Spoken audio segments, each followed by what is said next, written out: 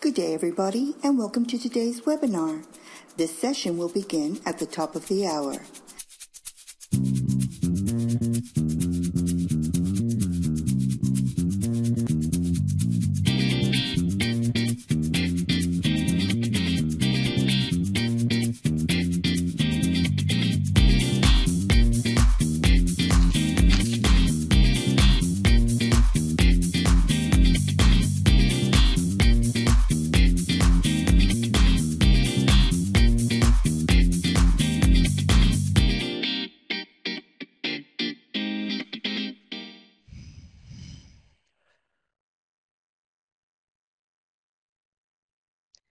Good afternoon, everyone, or good morning as the case may be. Welcome to our webinar, Anatomy of a User-Friendly Evaluation Report. Well, many of you answered our poll question about the height of the world's smallest dog. So Millie is a female Chihuahua living in Puerto Rico, and she holds this record at just 3.8 inches.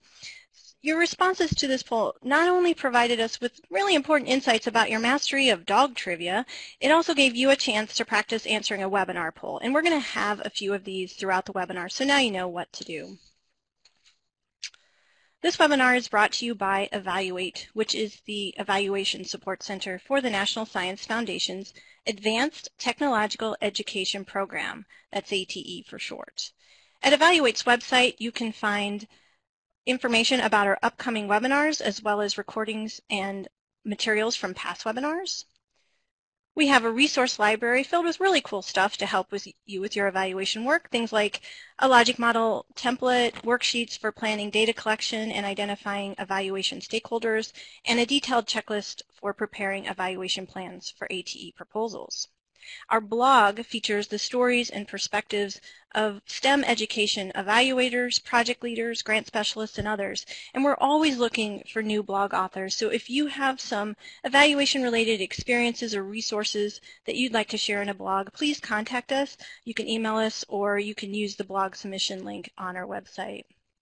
And last but not least, every year we gather data from ATE project leaders and prepare various reports that describe the activities and the achievements of the ATE program, and those are also on our website.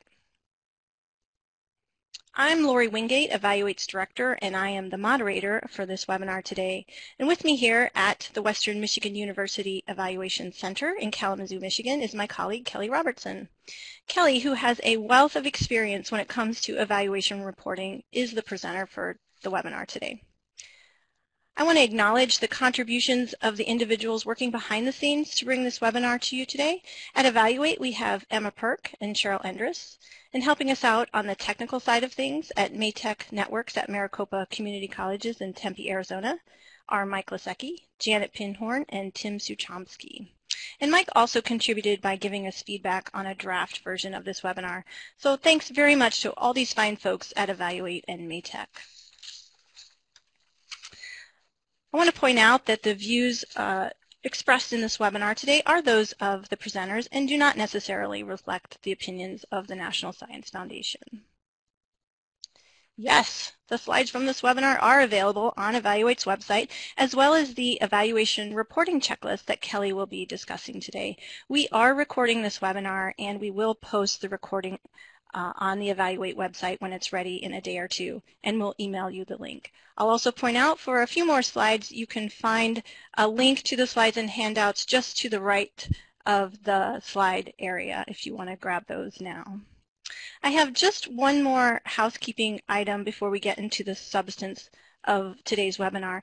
At the end of this webinar, we have a very short feedback survey for you to complete, and this is so important to us. I want to take a moment to tell you why. First of all, NSF funds Evaluate, that's us, and because of that funding, we are able to put on free webinars for you like this one. And all we ask in return is that you give us 1 to 2 minutes of your time at the end of the webinar to share your honest feedback about your experience. And along with other data that we collect, that enables us to provide NSF with evidence of the quality and impact of our webinars.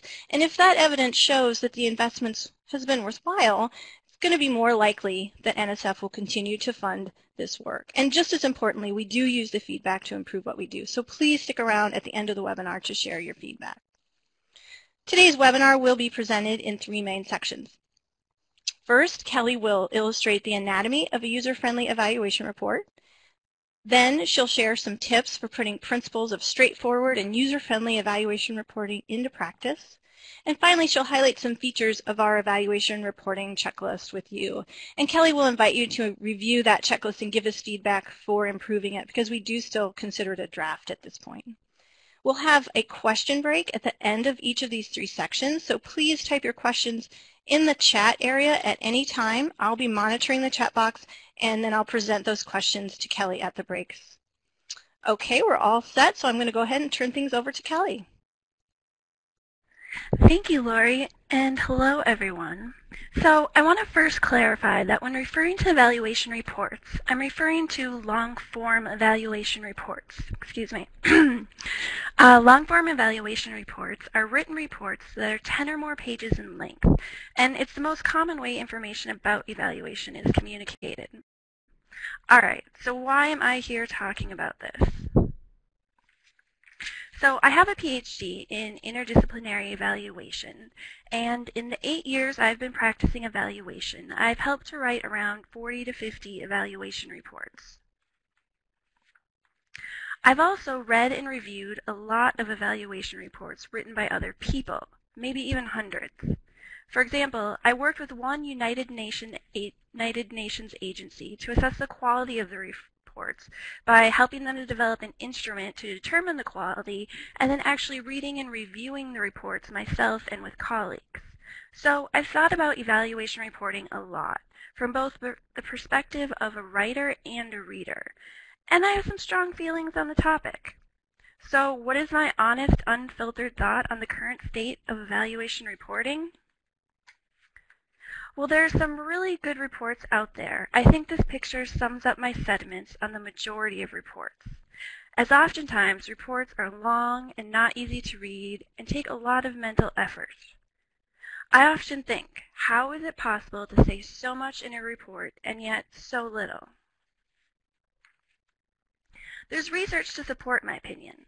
A study by the U.S. Government Accountability Office showed that despite the wide availability of evaluation reports, often these reports are not used because the available information is not organized and communicated effectively. So before talking about how to organize and communicate evaluation report content more effectively, I want to hear what user-friendly evaluation reports mean to you. So I'll give you a minute or two to type in a few words or short phrases in the chat box that answer the question, how would you describe a user-friendly evaluation report? Simple language, to the point, actionable, easy to read, useful, tailored to the audience, clear layout,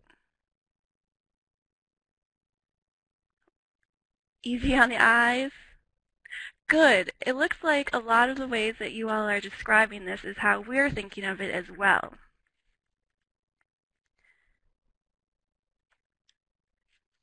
So in user-friendly reports, the barriers between the readers and information they want to know are removed or minimized. So information's easy to find, meaning readers don't have to dig through text and details for information they want to know.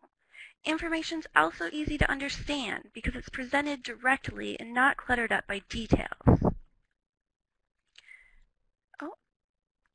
So here's a visual overview of the basic sections of an evaluation report. To make sure we're all on the same page, I want to briefly introduce each section and provide some tips along the way on how to make reports more user-friendly. Then I'll discuss evaluation reports from a more macro view in terms of how to approach and process and organize content of reports. A more micro view will be taken in section 2, which focuses on practical tips and will include more detailed examples. Reports tend to start with the same general front matter, which includes a title page, table of contents, and summary. The title page tells the reader what the report is about, who wrote it, who it was written for and submitted to, and when it was written. We also suggest providing a preferred citation to make it easier for others to reference the evaluation report. The table of contents helps readers locate information contained within the report using page numbers. So obviously, it's important that every page be numbered. This allows readers to easily locate information as well as communicate about the content of the report. Hey, did you see that great graphic on page 23? Reports that are short and well marked may not need a table of contents. Or instead of dedicating a whole page to the table of contents, it may be possible to place the table of contents in a call-out box in the beginning of the report. We recommend including at least all first and second level headers in the table of contents. This should apply to the report body as well as the appendices. Oftentimes, table of contents only identify the page the appendices start on and do not list the specific items located in the appendices. And not identifying documents contained within the appendices hurts the report's readability and navigation. The appendices should contain important documents such as data collection instruments that are important to have easy access to in order to inform a deeper understanding of the findings, and can also be used to inform future evaluations. For example, looking at a questionnaire protocol to directly read the questions asked to project participants can help inform an individual's understanding of what the findings mean and the accuracy of the findings. Further, it's just way easier to glance at the table of contents to see if these documents are included rather than having to dig back through the report. The executive summary is a brief overview of key information from each section of a report, and it's designed to quickly educate readers on the report content. It's typically the most widely read section of a report, and sometimes the only section. So it should highlight the evaluation's conclusions and recommendations. So remember in the executive summary to highlight the important information and be concise, and try not to fall into the trap of trying to cram too much information into this section because it is such a widely read section of the report. The body of an evaluation report is really the meat of the report. It often starts with a project background section, which describes what's being evaluated and the larger context the project is situated within. This is a section of a report in which you'd likely find a logic model, which is a table that helps to concisely describe what a project does and aims to achieve. The evaluation background section describes key factors that influence the planning and implementation of the evaluation. Items covered include purpose, scope, description of how much stakeholders participated in the evaluation planning process, evaluation budget, and any conflicts of interest. This is also a good place to document whether previous evaluations have been conducted on the project and how they may have impacted the evaluation being reported on. So for example, it may be helpful to state whether previously used instruments were refined and implemented in the evaluation that you're writing about. And this is important to note because without access to these previously created instruments, it's unlikely that another team could replicate the evaluation for the same cost, since instrument development is often so resource intensive. So information presented in the evaluation background section helps readers understand the evaluation context, as well as the opportunities and constraints that influence decisions about the evaluation. The evaluation methods section describes how the evaluation was implemented. Documenting evaluation methods is intended to bring transparency to the evaluation process.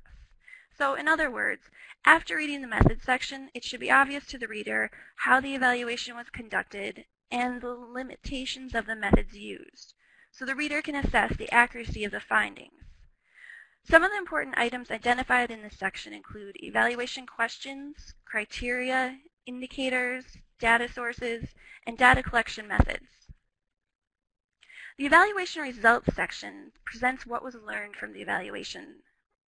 The results section is where much of the most relevant information to readers is located.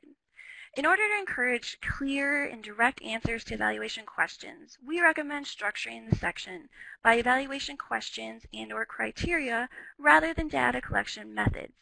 Therefore, as shown on the slide, there would be separate subsections for findings and conclusions for each evaluation question. Findings should include analyzed data that's used to answer the evaluation question. Findings that differ across sites or demographic characteristics should be disaggregated, meaning split out into groups such as gender, and presented in the report. Conclusions are answers to evaluation questions. To ensure transparency, it should be made clear how findings justify and were used to form evaluation conclusions. The recommendations section presents suggestions for actions based on the evaluation's findings and conclusions for project decision makers to consider. Recommendations should be specific and feasible actions. Evidence from the findings should be cited to justify these recommendations. So the recommendations section may also include lessons learned from the current evaluation intended to benefit future evaluations of the project. Something such as the following could be noted.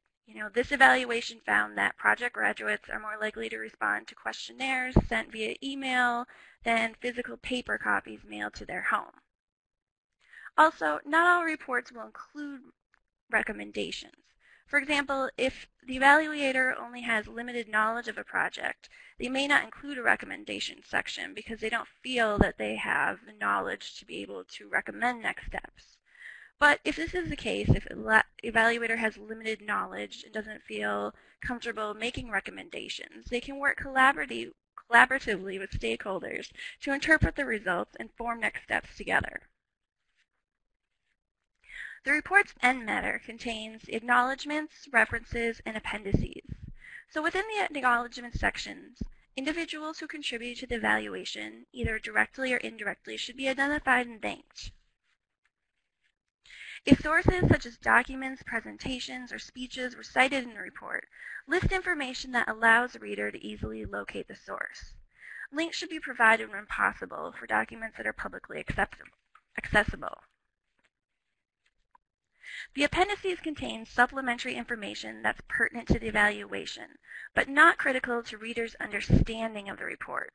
Documents often found in the appendices include an evaluation plan, list of documents reviewed, and data collection instruments. So now that we have an overview of the content of an evaluation report, let's think about the competing demands in the report planning and writing process and how to balance those demands. So demands related to accuracy, credibility, transparency, accountability often mean added detail and length for reports. In terms of reporting, accuracy of evaluation reports means the data and conclusions reflect reality. Credible or trustworthiness refers to the degree to which the report and evaluation process are believed to be of high quality. Demonstrating credibility and accuracy is achieved through transparency of the evaluation process, which happens when reports make each step of the evaluation process as clear and obvious as possible. Transparency of the evaluation process is also needed to practice accountability within the evaluation profession. This happens when enough detail is provided to allow for an assessment of the evaluation process and report. So thus, a lot of evaluation reports are long because they're trying to meet demands related to transparency, credibility, accountability, and they're not necessarily made long in spite of the readers, which can be hard to believe when actually reading the reports. Demands related to feasibility, readability, usefulness, and brevity often imply a demand for less detail and shorter reports. In terms of reporting, feasibility refers to what the evaluator can realistically produce within the given budget, time frame, and level of access to data. Readability refers to the ability to locate and understand information, and usefulness relates to the ability of users to take report content and apply it in some way to meet their needs. And brevity refers to the fact that many of us crave anything that's written to just be short and to the point. So recognizing these demands are the first step. Trying to determine a plan to balance these demands and then setting expectations with report audience members comes next. So what user-friendly means for a report will always vary depending on the context, but do share some basic ideas as have and will be presented in this webinar. In a user-friendly report, the report body should be organized based on audience members' interests. The first step in organizing a report based on audience member interest is identifying the audience, and then finding out what information is relevant to them. It's ideal to address separate audiences separately when possible. Different audiences may require different levels of information and impact the type of language that should be used in the reports and the way the information should be presented. It's important to determine whether separate audiences would require separate reports and whether or not that's even feasible. Bottom line, identify your audience and determine what they need to know. Don't just write what you want to say. Next, consider how familiar the report audience is with the project. Internal project staff likely require less information about the project, and more technical terms can be used in reporting, while potential funders or those external to the project may require more information on the project and less technical language. Also consider how involved the target audience has been in the planning of the evaluation. Individuals that have helped plan the evaluation and create data collection instruments likely want to read less information about methods in the report body as compared with individuals that have been absent from the planning process. I always have accountability to the evaluation field and what other evaluators would think when I'm writing a report. Would they deem this report credible and the findings accurate? Where would they poke holes? So I always try to identify how much detail is needed to keep things simple, yet show the evaluation was conducted in a thorough manner. And this can be a struggle as that sort of competing needs at the same time. So once audience members' interests have been identified, considerations of report organization can be made. First is the order in which the report sections are presented. The order report sections are presented determines how much material the audience needs to dig through to get to the evaluation results, and should vary according to audience interests. Most often, report bodies start with a description of the project, an evaluation background, and method sections, followed by evaluation results and recommendations as shown. This layout works well for readers with little knowledge about the project or evaluation. However, audiences that participated in the evaluation process and that are familiar with the project may prefer an alternative order, as shown, where the evaluation results and recommendations are presented first, then followed by the evaluation background, methods, and project background sections. Another way to go about organizing report content in a more user-friendly way is by placing the most relevant details from each section in the report body and moving less relevant details to the appendices. So necessary details that should be included in the report body are those that are essential for basic understanding of the report content, and less relevant details that enhance understanding of the content but are not essential for getting the basic message should be included in the appendices. Placing supporting details in the appendices can also help to minimize report length. So here's a hypothetical example.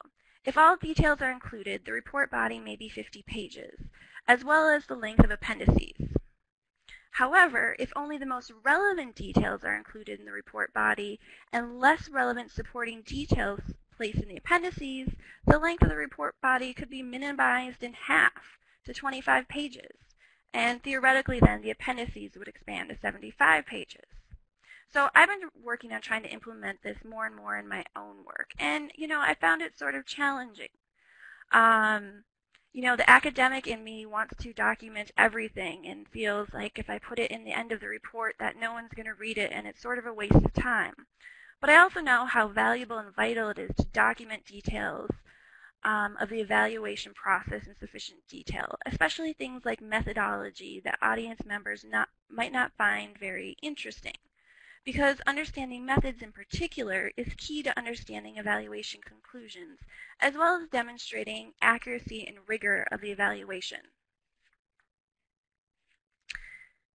So I was somewhat recently introduced to the acronym TLDR, which I wholeheartedly enjoy, and wanted to find out how many of you are familiar with the term. So please take a moment to identify what TLD stands for in the poll box.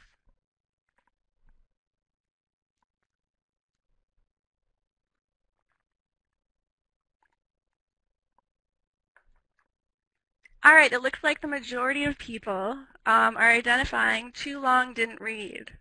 But I do sort of agree, totally lame, don't read, could apply. So TLDR is an internet shorthand for too long, didn't read.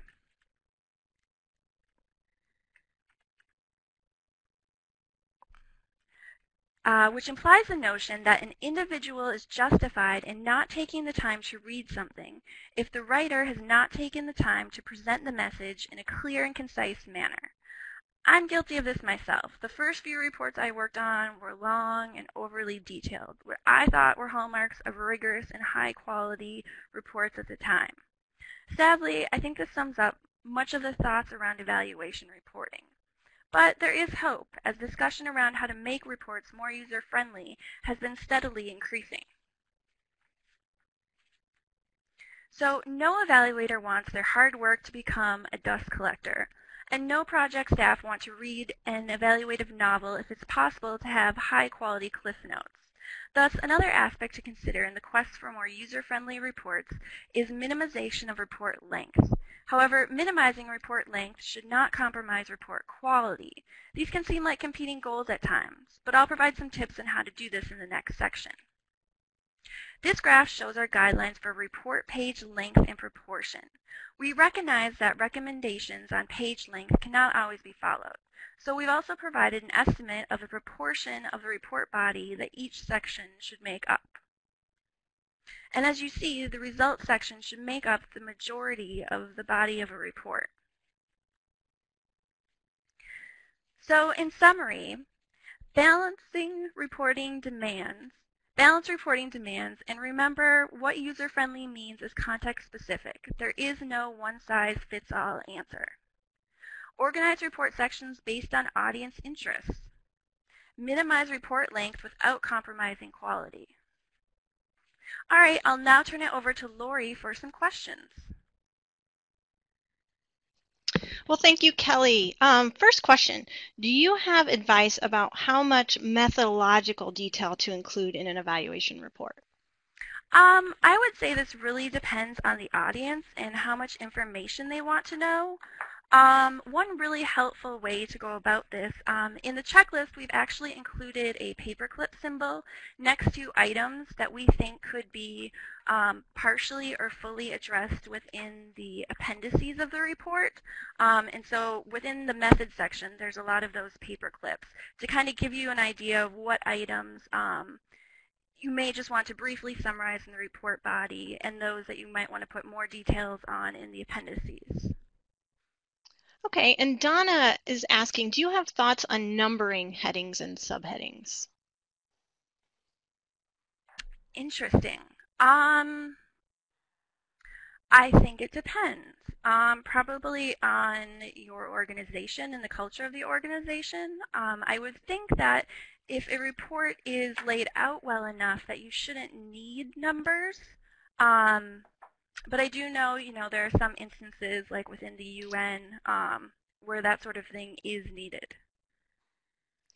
Okay, and Margot is asking, should the executive summary be kept to, is there a minimum or maximum length for to be most effective for executive summaries?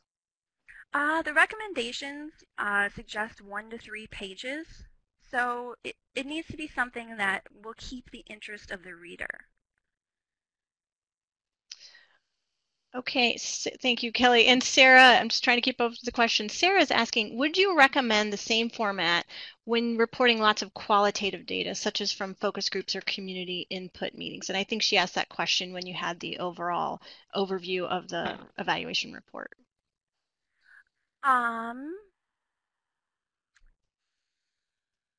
Yes and no. I think that probably the qualitative, an overview of the qualitative data could be presented in the findings in the report body, and then maybe some of the more detailed responses. Sometimes people like to put in the raw data. That sort of information could be put in the appendices.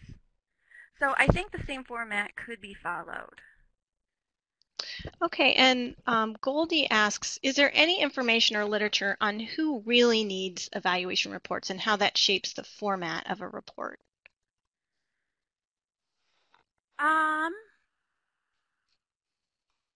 I think from what I've read, it usually implies talking to the client and just trying to identify who is the reader, who is the audience, and then talking to the audience and finding out what information they need.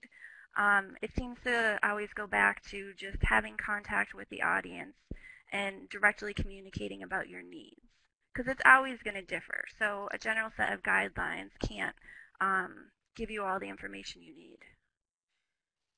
Okay, Kelly, in the interest of time, there are some more questions coming in, but we'll save them for the next break. In the interest of time, I think we'll go ahead and move on to your next section. Thank you. All right, thank you, Lori, and thank you, everyone.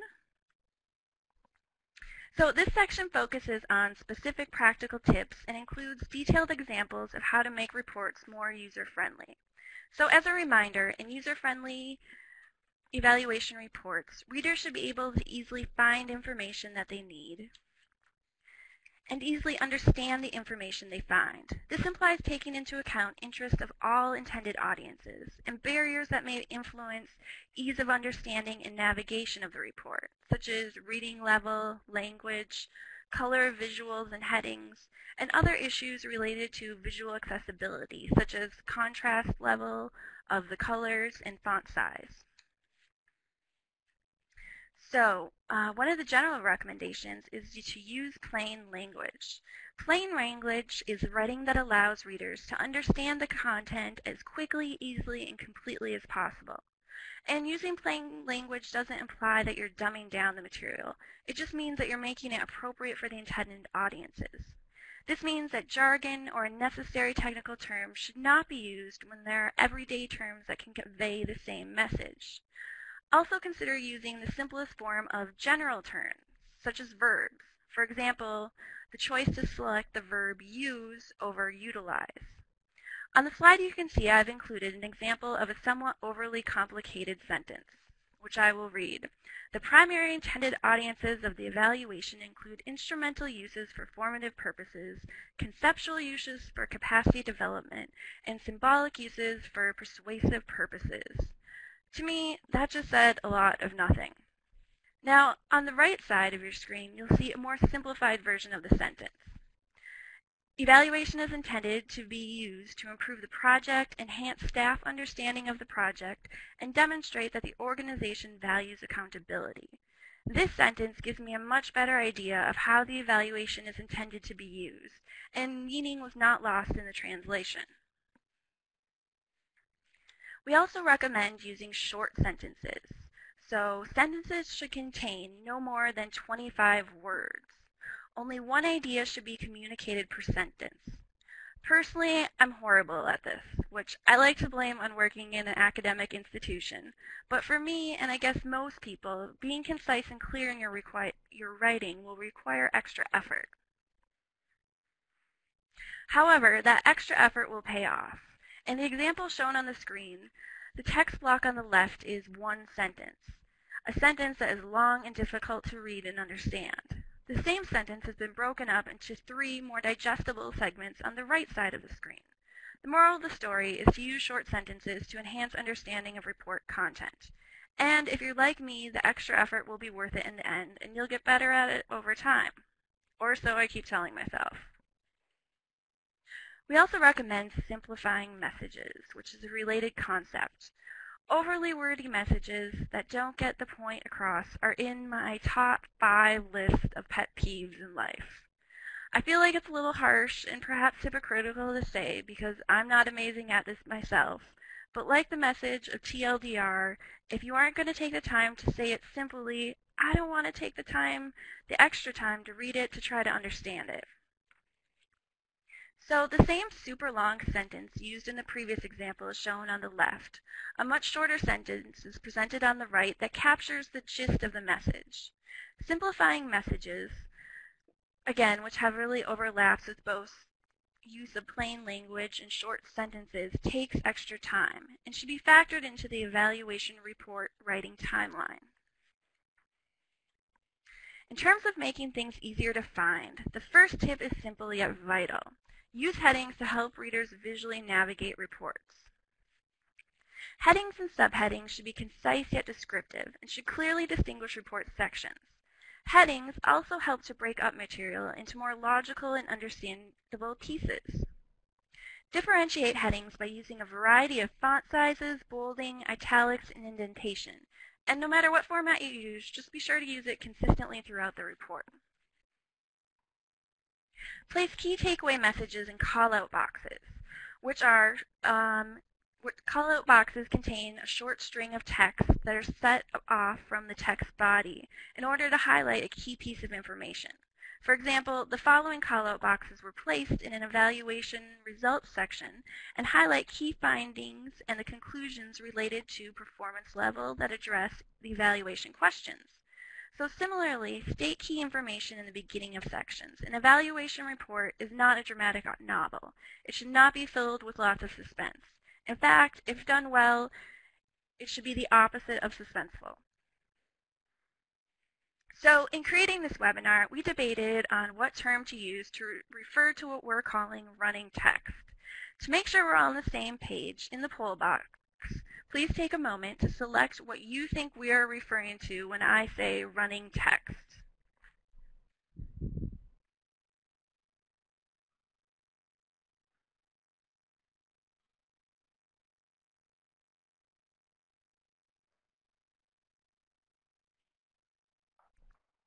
Okay, so this is really interesting. It looks like the majority of people are saying paragraph-length sentences, which makes sense, and I put on there because there's sort of the notion of like the running sentence.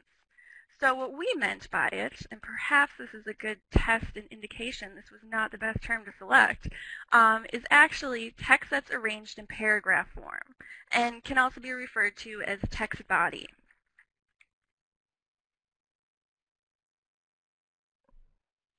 So the thought of reading 5 pages or less of straight text makes me cringe.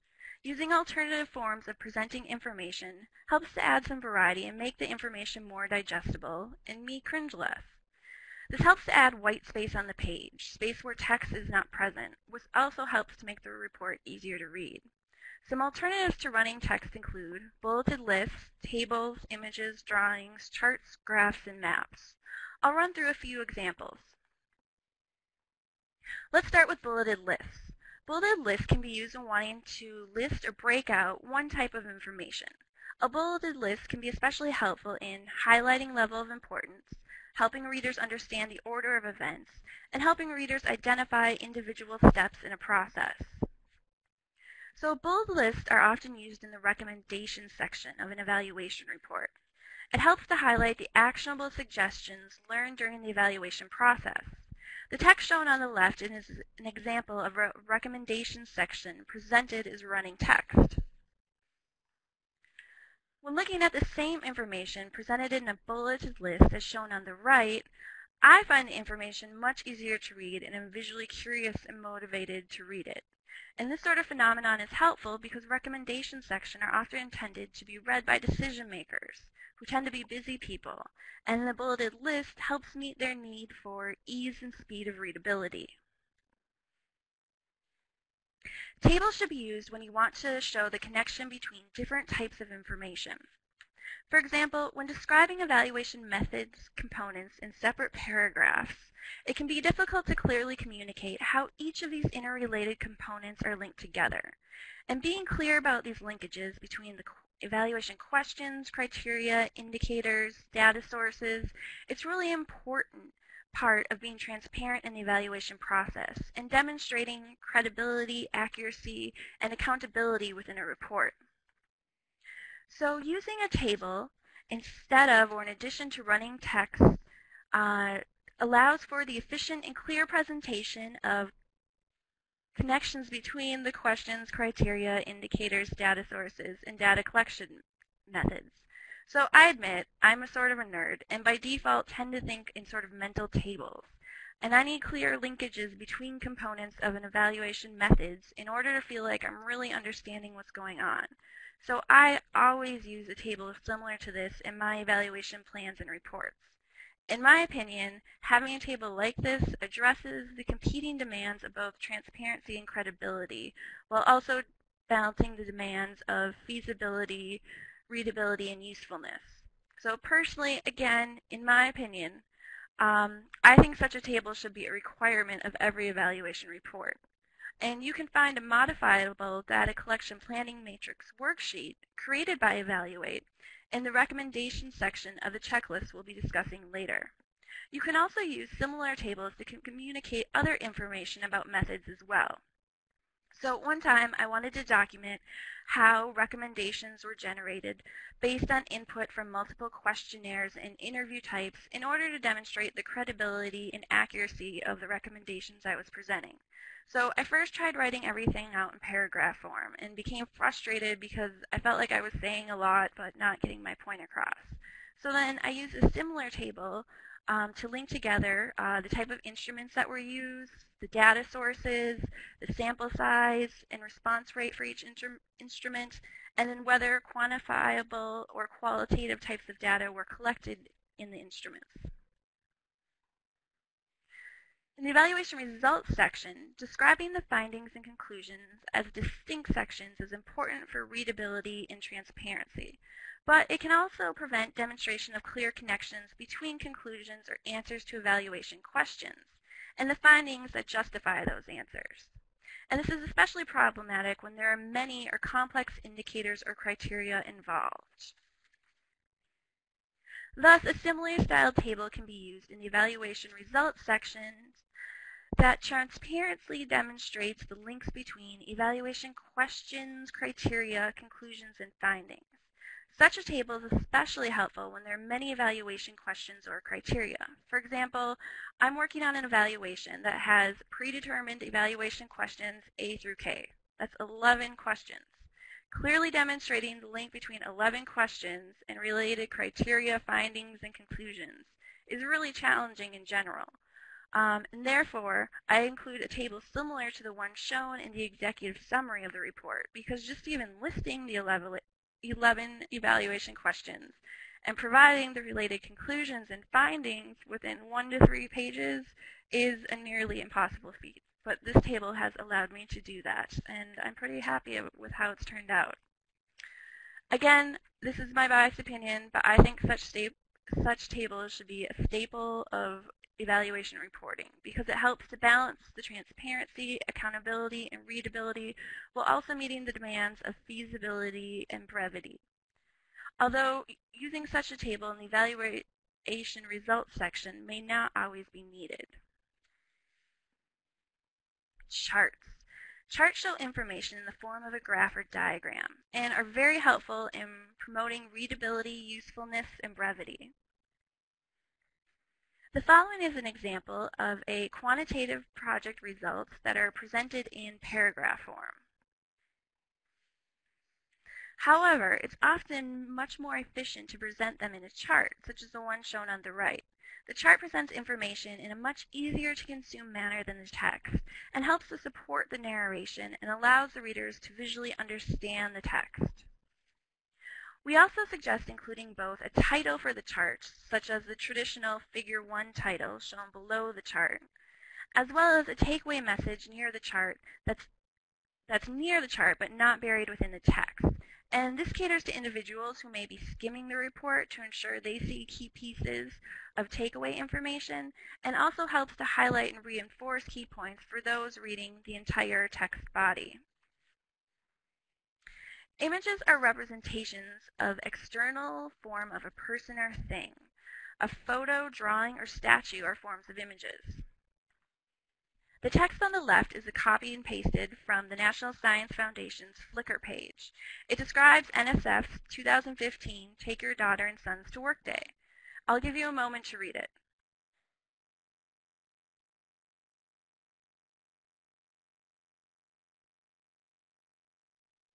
While the text describes the event, the image adds information and a level of credibility that's difficult to achieve in text, while also maintaining brevity and readability. So, to summarize the recommendations of this section, use plain language that allows readers to understand the content as quickly and easily as possible. Use short sentences with no more than 25 words. Simplify messages. Remember the message of TLDR. If you aren't going to take the time to say it simply, which does take extra time, readers shouldn't have to take the extra time to try to understand it. Use headings to help readers visually navigate the report. Headings and subheadings should be concise, descriptive, and clearly distinguish report sections. Also use callout boxes, which house the short string of text and are set off from the text body, and help highlight key pieces of information. To help make key information easier to find and understand, don't just rely on the traditional running text. Use alternative forms of presenting the information to make the content more digestible, such as the bulleted lists, tables, images, maps, graphs, charts that we've discussed. All right, I'll now turn it back over to Lori for some more questions. Well, thanks, Kelly. So several people, I'm going to take this first question, Kelly. So several people were asking, do we have examples of evaluation reports that we think are especially good or that meet these, criteria and these principles? I so wish that we had that to share with everybody, and there's a couple of reasons we don't. You may have noticed in the webinar invitation that we actually invited people to share examples of reports they thought were especially user-friendly and exemplary, and we had hoped that we would get at least a few of those that we could share on the webinar. Part of the problem is a lot of these reports, probably some that are done extremely well, are private and confidential. And the other problem we run into is we'll find aspects of a report that may be really strong and then other aspects that aren't. So it's difficult to find like the perfect report to share. However, in seeing this demand that I'm seeing in the chat for this, these exemplary reports, I'm going to pledge publicly that we are producing an evaluation report for our project this year in collaboration with our external evaluator. And it is my pledge to make this as excellent as possible so we could set it up to demonstrate some of these principles in a real world evaluation context. So that's the thing everyone really wanted to know. So I'll move on to a question that was asked in the first section from both Melissa and Marilee. How would you recommend approaching a report that has an unclear audience? So it might be, there might be a primary audience, but you don't know who it's going to go to ultimately. So I think, this in part falls under feasibility. How much time do you have to dedicate to this? And it sort of depends, on the topic. In terms of balancing it, I think getting feedback on drafts from your clients just to see how they're reacting to it. So even though the audience may be wide, just getting feedback from the clients can help sort of help maybe rein in that focus a little bit. But yeah, that is it's sort of a challenging position, and forces you to try to balance all of these demands that we've talked about. Kelly, I'll just add on to that. I really did like your suggestion in the beginning about sort of balancing the needs for like utility and feasibility with the credibility and transparency and all that by putting some of those technical details in the appendix. That way you've covered yourself. If you do put a report out that's maybe intended more for a lay audience, if it gets in the hands of, more of a technical audience, they have that documentation if you need it. So I think that's a good way of sort of covering all your bases. I just wanted to remind people of that suggestion that you had.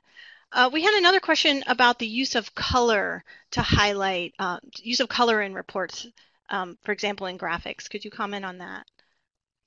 Yes. Not using colors like blue and green because people that are colorblind can't distinguish the differences. There's a lot of resources out there to help you with that in terms of creating graphics to show which colors to use. Also in terms of, for people with low vision, making sure that there's enough contrast so that it's easy to see. So those are suggestions that I would make. Okay, good. And we had another example, question about the use of infographics to highlight findings. And that reminds me, I said that we didn't get examples of evaluation reports, but we actually did get a really nice example of infographic style report. So I didn't want to dismiss that. But Yvonne is asking in general, what do you think about the use of infographics to highlight findings?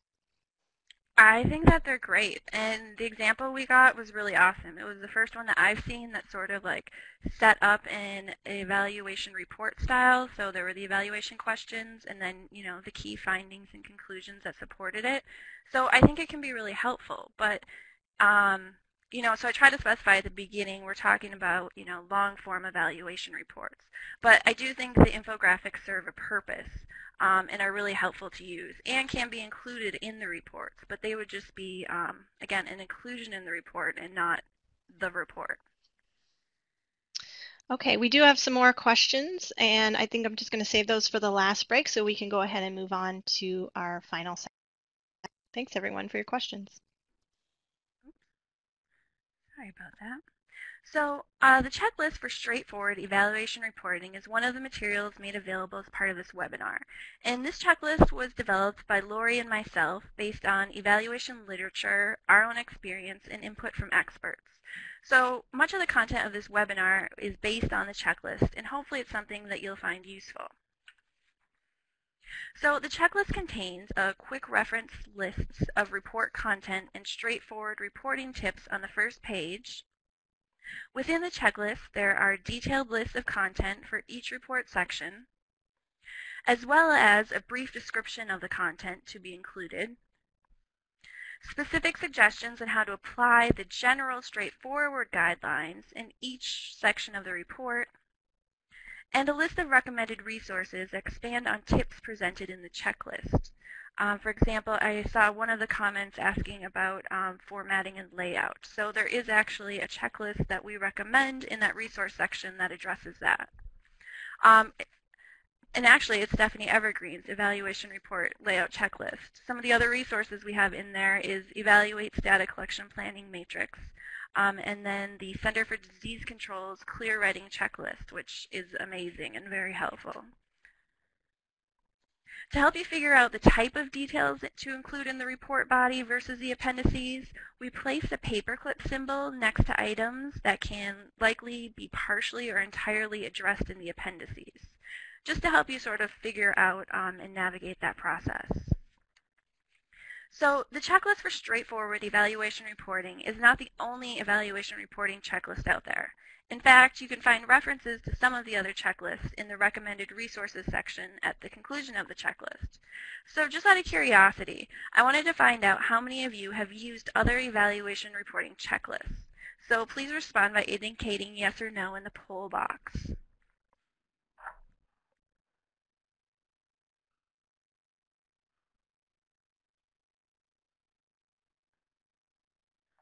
Okay, so it looks like roughly about a third have and 2/3 haven't. So that's really interesting and helpful for us to know.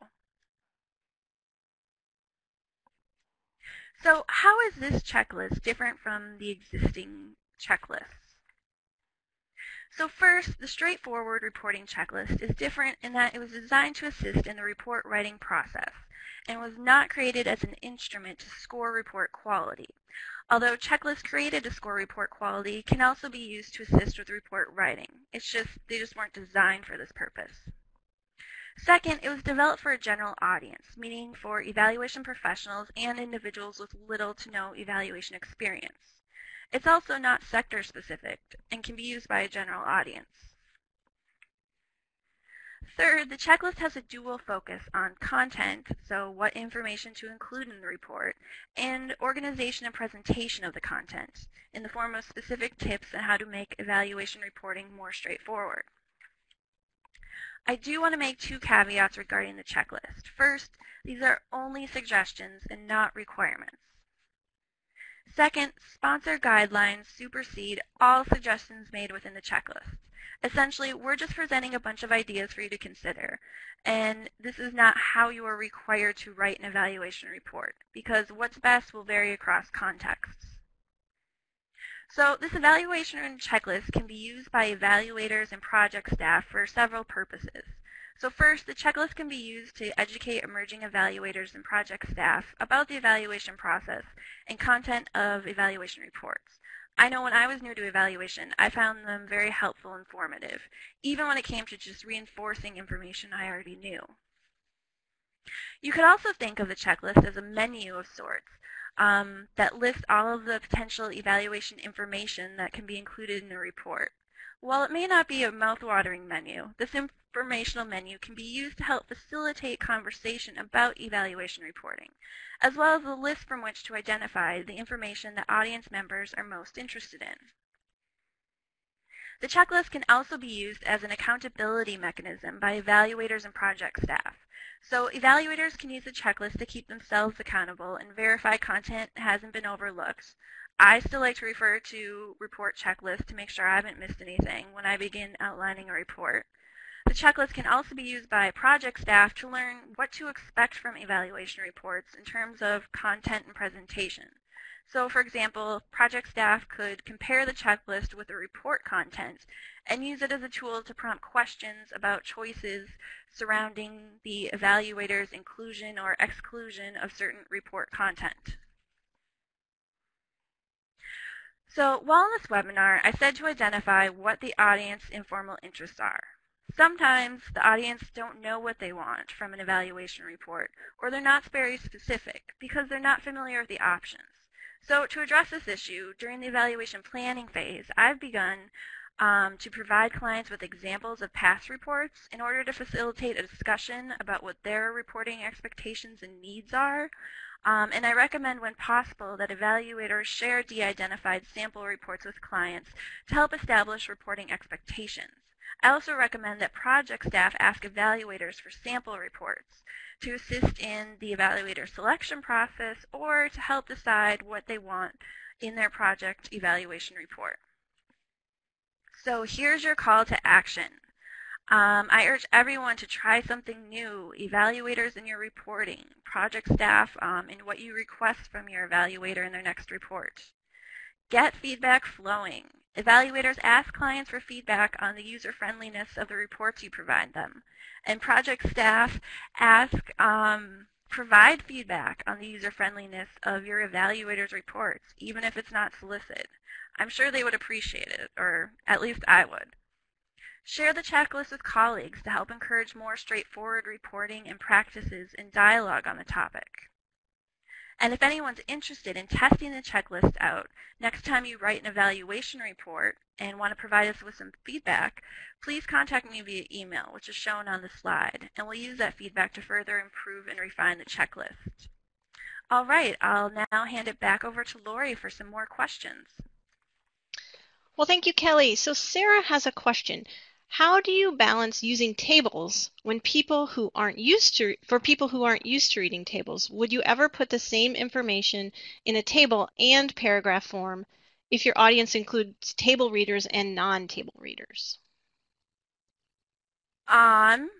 So I think it depends, like what section of the report you're talking about, like findings versus methods. This also brings up the idea of there potentially needing to be separate reports for separate audiences.